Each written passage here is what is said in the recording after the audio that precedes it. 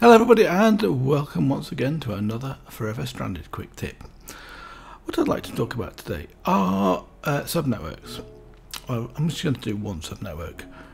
And why we'd like to use subnetworks? Well, really subnetworks provide you an interface with items. So you can do whatever you like behind this interface without using any, or just using one channel on the actual main network. So let's have a look at this then. Here I've got the main network. And I'm using 2 channels here out of 8. Now let's go inside and have a look downstairs where that's actually coming in. That's the purple channel, by the way, and that comes up through here. So we're using those 2 channels, and that's going into a face of an ME controller. That's using 6 because it goes on and does some other stuff down. Where's it using 6 from then? 6 of 32. 6 of 32. I'm not sure, to be honest with you. Never mind. At the moment, from this side here, it's just using 2. Like that. I must be connecting something else to it that I've completely forgotten about. Never mind. So let's have a look at this now. If I put down here an ME storage bus onto this network here, it will use one more channel like this when it comes in, when it's active, which goes then to darker purple, I think. Next few seconds. There we go. Now its device is online, and now we're using the 3 channels. So what you do to make a subnetwork is simply put an ME interface onto this, like that. Oops, try shift clicking it, of course. And that will create a subnetwork. It'll still only be using 3, but what we have to do is we have to connect to that we'll use a quartz fiber because it'll need power, like that. And then we'll connect to that the next smart cable like this. And that doesn't use any channels, but this should now become online. We can check this online. Let's change the color of the cable now to using a light blue one, so we can see the difference between the 2. So for example, we could put one down here like this, and then we probably could put an ME controller beside it like this. If I put the ME controller on this side here, for example, it'll go red because it's on the same network as the main controller. So let's remove that and put it down on the other side over here. That's a bit irritating. Inventory tweaks, you keep putting things in the wrong place or refilling things with where it shouldn't, which are not related, like that. So now you can see this is online.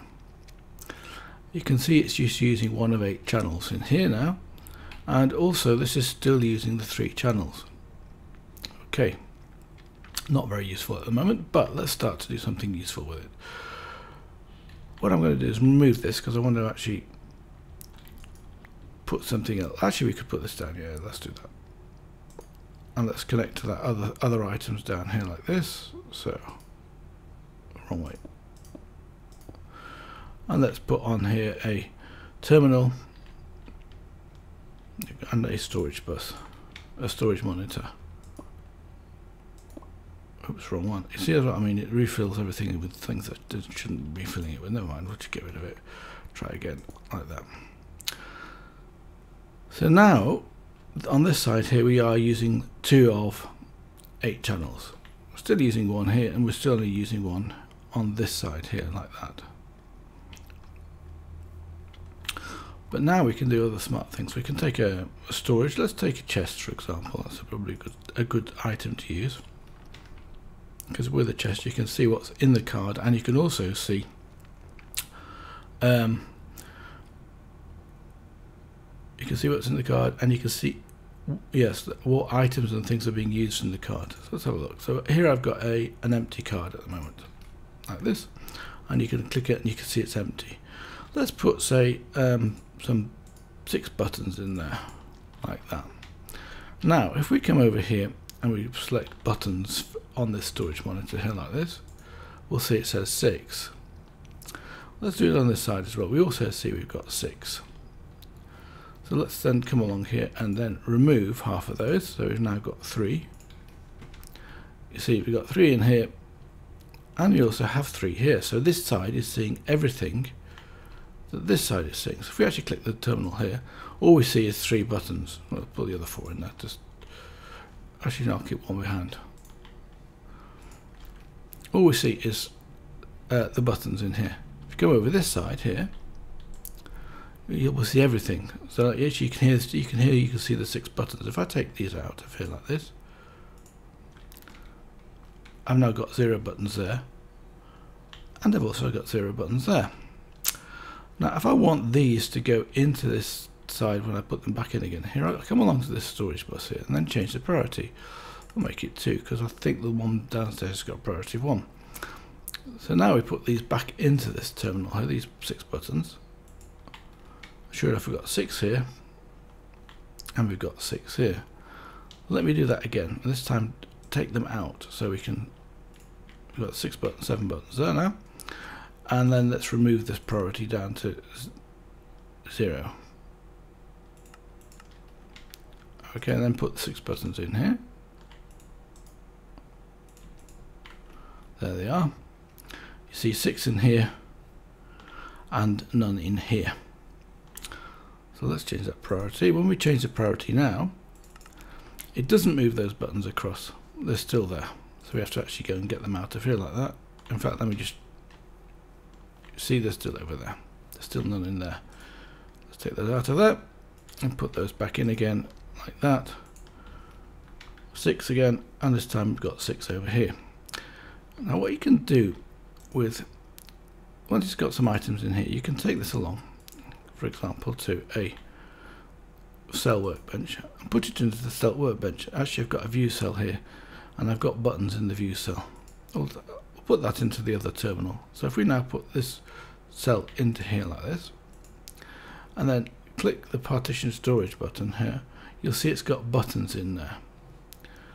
And then that's the only item that can go into this cell. No, nothing else can go into this cell. So let's put this back into here like this. Okay, open up this, and then we can push the 7th button into here like that. And you see that goes up on the monitor and goes up in here. Let's say if we can push in this alloy smelter, we can't push it in, it doesn't go in because it's not in the partition. So that restricts the number of types of items you can have in here. And you'll see this is already orange, saying it's got no more types available. Just for, and you'll see, of course, we've still got 7 in that side as well. Now, if we put this partitioned, no, sorry, this view cell into here like this, then we don't see all the rest of the stuff. We just see some of the items that we've got, which were dyes, cobblestone, flint, and gravel. And of course, bone meal's being classed as a dye, which is actually quite good. And you'll see we've got lots of lapis lazuli, for example. So right, anyway, so now let's do something slightly more useful than that. Let's say we have let's take a drive here. I've got an ME drive with me, and I want to put into this, say I want to store on this network cobblestone. Let's say you want to store stone in this network. So here I've got some cobblestone. This is one, I think it's just, that's stone, yes. I will also need to store yes, I'll need to store cobblestone, because without cobblestone it won't work. So there's some cobblestone in there, or what I want to do won't work. So I'll put these 2 into here like this, and these are both partitioned, so they're only going to accept the items. So we can see on here what we've got now. So we've got 32,000 cobblestone and 200 stone. Let's take all the stone out like that, and as you can see, we've got no more cobblestone stone in there. If I put those back in again like that, those will actually still be in this cell over here. But what we can do is we can take this one out of here, take the stone one, which is the 1K storage, out of here, put that in there, put this into here, click that. You can see this, they're actually in this cell. So next thing, let's do some crafting with this as well. So for example, what have I got with me here? I was wondering whether to use a separate colour or not. Yeah, let's use pink. I've got some smart pink cable here. And bring this out. Now let's put onto this another ME interface. Actually, I'd like to put a storage bus on it first, in fact.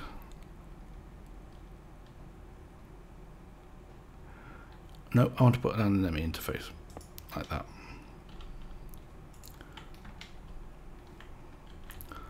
Because this is an ME controller, we're still using one channel here and still only one channel going out into this as it happens.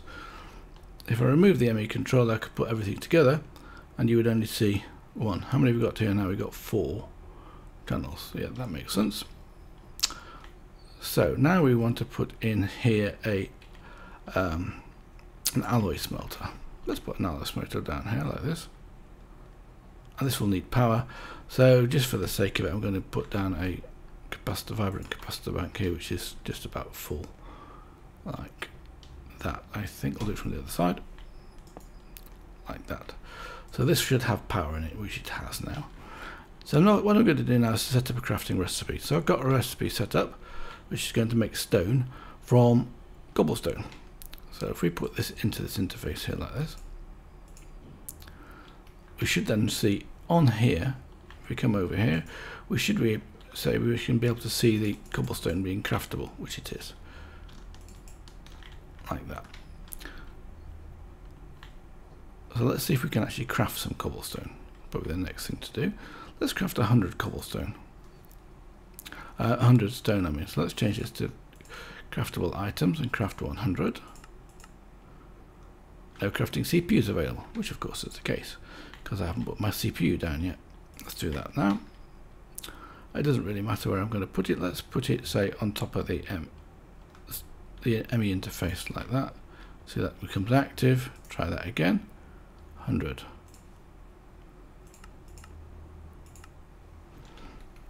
And that should be then coming into here, but it should go out. Now it's not going to go out because we've not set up the this side to being push and pull like that. And then the items are going to be drawn out of here. In fact, well, it's probably a good idea now I've done with buttons. Let's just replace these buttons with something with stone, for example.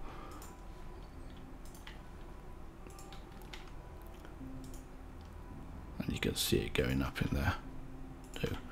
So we should end up with 300 when this is finished processing, which won't be too long.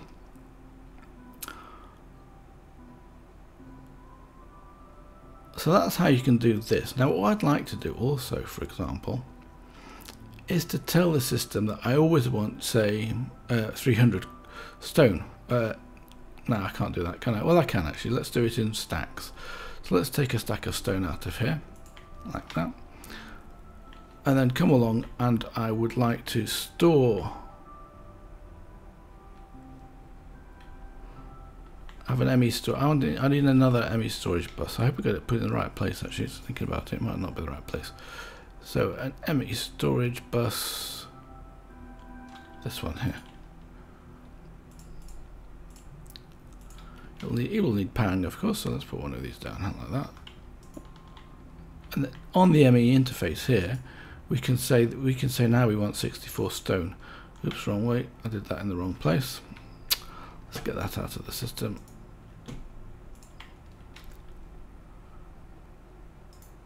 And if I put that into here like that, we'll get 64 stone always being kept. I can keep doing this. And now it's got 44 in there. Let's put in another 64 just for the sake of it. And these are not crafting up yet because we haven't got a crafting card in this ME interface. So what I have to do first of all is connect up the storage, the storage bus here. Let's just do it down on the floor like that. So that's now connected up, or will be in a second. Have a look at this ME interface. Now we need a crafting card. So if I put a crafting card in there, this should start automatically like that to start to craft the other stone. And those stone will always be available in the system. In fact, I think in this case, let's have a look at this. They're all being stored in the actual ME interface here. They're not being stored in the network anymore. And only extra ones will go in there. So that should start to craft up the next set. It hasn't done yet. I wonder if I've got, yes, I've got plenty of cobblestone. But it should start to craft these as well. Do I have to take that out and put it in again?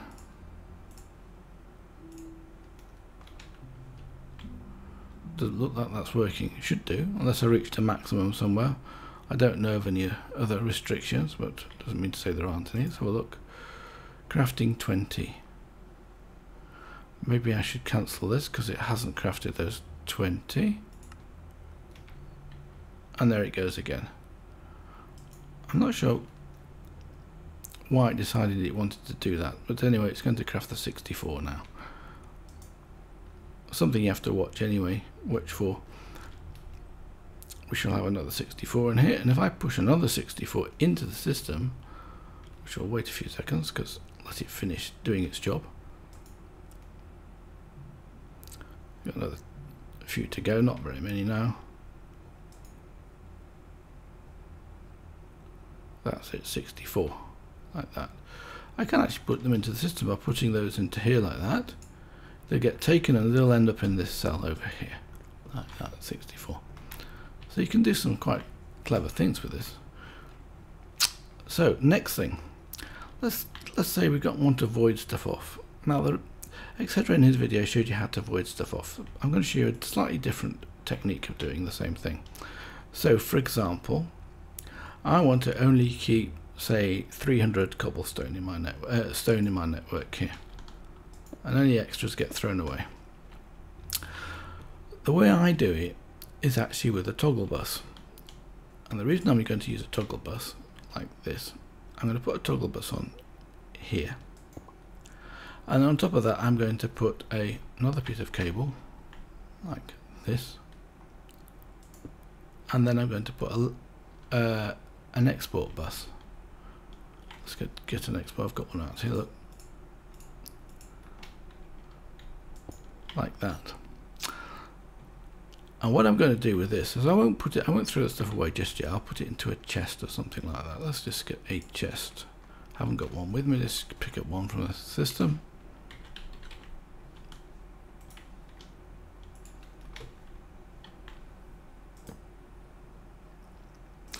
I'll link you Xhedra's video because it's very useful. It tells you all about how to void off other types of stuff here as well.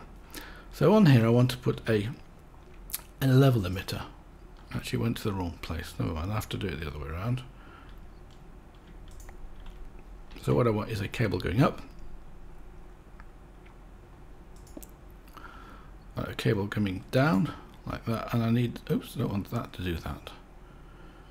I always have this problem, it's a bit tricky to set up. Maybe I just need to move this back one, so let's remove it back one here like this.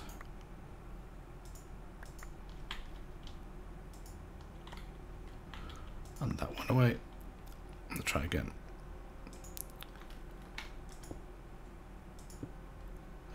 So really I want the level emitter to go on the other side of this down below. The easiest way is just drop down and do it that way. I think is probably the easiest way, like that. And then we can put a smart cable down here, or any form of cable, and then we can put the toggle bus on here, and you'll see this toggle bus is now on. And so we can then connect up the last piece of cable in here.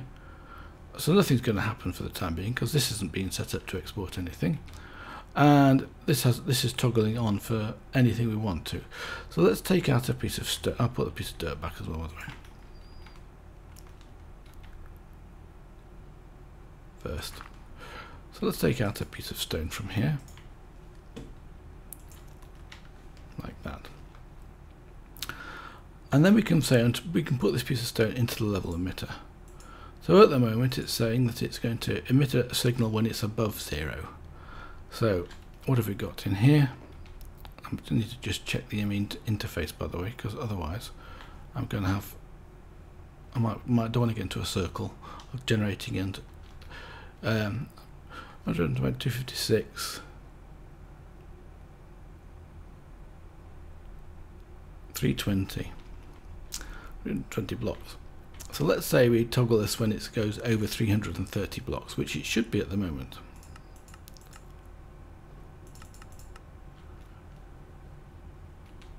So it should be toggling because we've got more than 330 in the system. We have 383. You can do it the other way around. Of course, you can toggle this off so it won't emit a level. In fact, let's put into here now a piece of stone. So then it'll start to export stone. If I change this again, this will get turned off when it's only got 320 in the system. So let's do that then. 330, I mean, sorry. So now it should be on. Now the reason why I want to do it this way is you'll see that this device is online. We should be getting stone into here, and it'll be slow because this is not particularly fast. We can speed it up like that. In fact, I think I've calculated wrong, or maybe it was too fast now because it wasn't calculating things quick. It was calculating things too quickly. So probably a good idea to remove these, and let's see what actually happens. You'll see it's gone off. But also this has gone off. Now that means it's only using one channel. When it's on, it will use two channels. So if you've got a lot of voiding to do, and you can of course replace this chest for a matter condenser, that would be a good thing, because that's one way to void stuff off. You've got the bin here, and you can change this to being a singularity or just simply to destroy the items like that. So anything coming in here will get destroyed, which is how you'd void stuff off. So let's have a look. How many have we got in the system now? 308. I think it's finished. Oh, it's crafting 33. It's supposed to be crafting 33, but for some reason it goes a bit screwy. It should just craft 2, I think. 320. It should craft 320. There we go. And that should be the correct number. So let's take these back again. Let's take the, say, 44 out of, let's take 10 out of there, for example. And we'll see what happens if we put just 10 into the system. So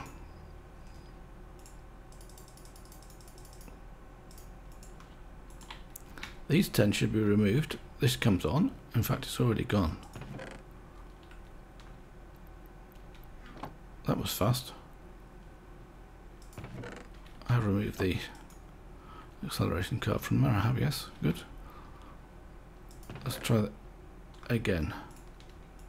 Let's try 30 this time.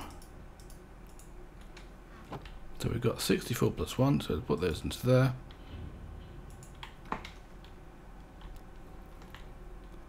You see this is on.